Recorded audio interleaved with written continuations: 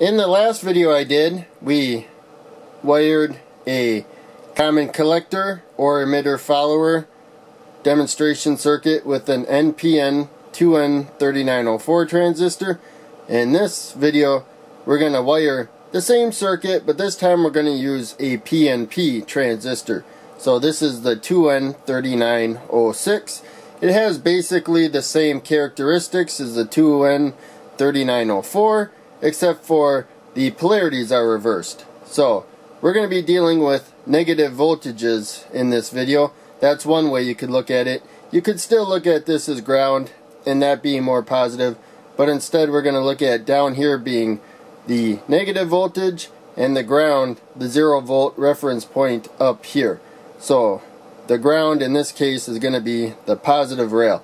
Sometimes you have a positive voltage and a negative voltage and a ground, and it's all relative. So we're going to look at it as a negative voltage going over here, and this is also the direction of electron flow. So in any case, we have the transistor right here. Flat side is facing away from us right now.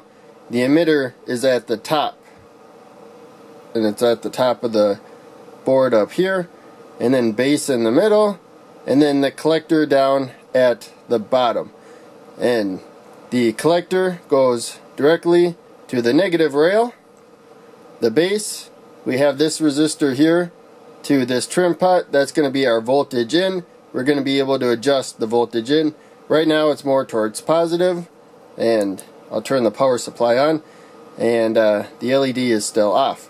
Now we have this resistor here from the emitter to the positive rail. Remember, ground in this case is the positive rail for this video, for this purposes.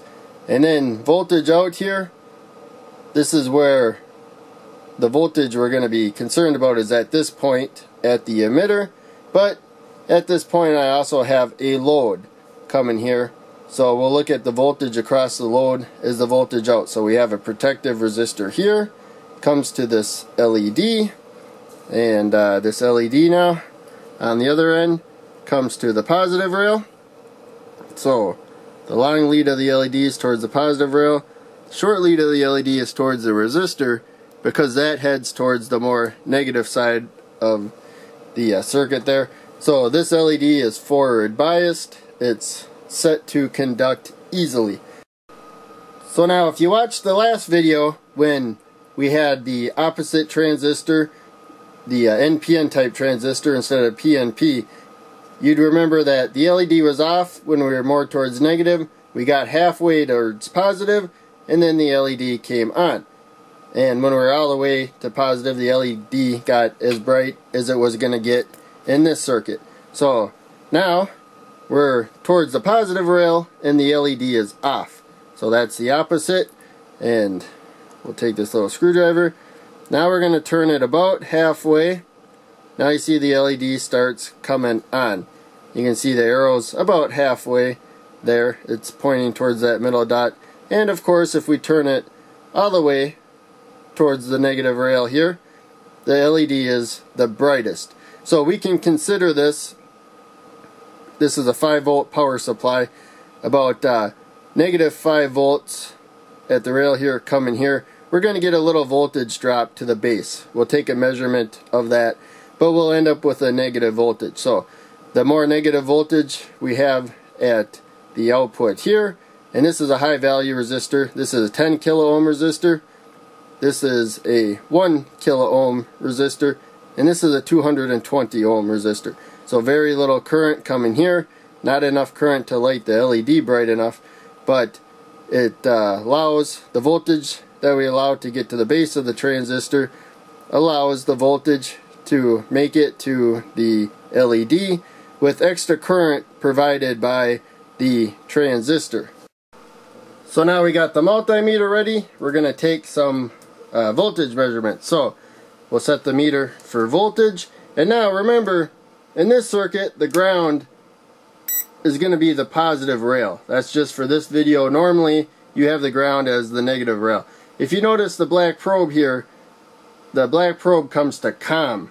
It doesn't go to negative and red positive or anything. It goes to COM and red goes to voltages. COM is basically the same as saying ground. And so when we take our measurements for this circuit, since we're dealing with negative voltages, the ground is going to be on the positive side. And so we'll just attach the probe there. And so first thing we're going to do, we're going to look at the voltage making it to the base. So I already set the trim pot here so that it will output a voltage here a little bit higher than what it takes to get this LED to start conducting. It takes about volt, 1.8 volts I should say, for it to conduct.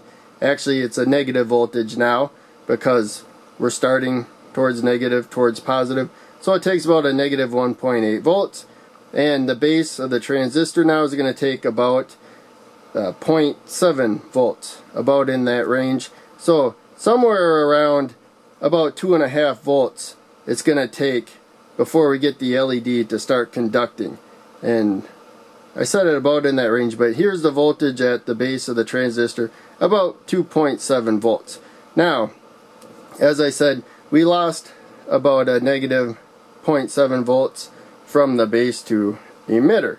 So at this point we should have close to 2 volts now. We had about negative 2.7 at the base.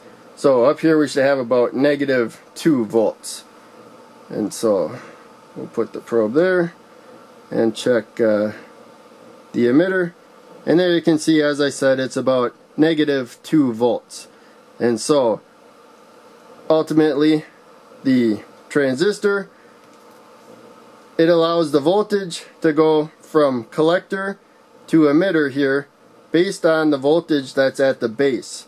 But as I said, you lose about 0.7 of those volts, in this case negative 0.7 volts, because it takes that much before that conducts. And so ultimately you'll get the base voltage minus about 0.7, in this case negative 0.7.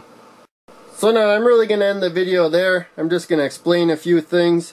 The whole point of this circuit is that you want to be able to set an output voltage, and by doing that, in this circuit you have an input voltage coming to the base of the transistor there. We have a high value resistor here. That really limits the current. So even though the voltages are about the same, we have the voltage minus the voltage drop of the base to emitter. So it's slightly off, but it's basically about the same. The voltage out, the voltage in. But as you can see, I got a 10 kilo ohm resistor here that really reduces the current. And so in this case the transistor allows a lot more current to flow through. So we're just limiting the voltage. The transistor lets, pretty much the full current of the voltage source to the power source to go through. That's why we also need a protective resistor to protect the LED. We don't need to protect it from this current at all. This is very low current. All this is setting though is a voltage. We're still able to set a voltage at this point, and that will allow that voltage to go through the transistor and all the current that will go with that voltage from the power source basically unhindered. That's why we need the, actually over here, the protective resistor to protect an LED from current. So it imitates the voltage but also allows more current. Usually you use this when the voltage source of the signal isn't strong enough to power something, but it is giving you a voltage that you like for some reason. And as I said, this is a PNP transistor used in this video. Last video was NPN because in this video we dealt with negative voltages. PNP are generally used with negative voltages. Of course, in basic electronics, negative voltages aren't used a lot.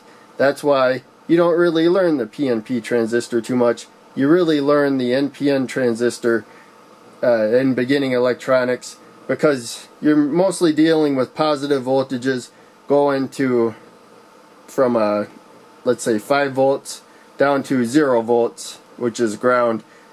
That's more common, and that's why you're normally using the NPN transistor, whereas PNP transistors work better if you're starting at a negative voltage, negative 5 volts, going to 0 volts.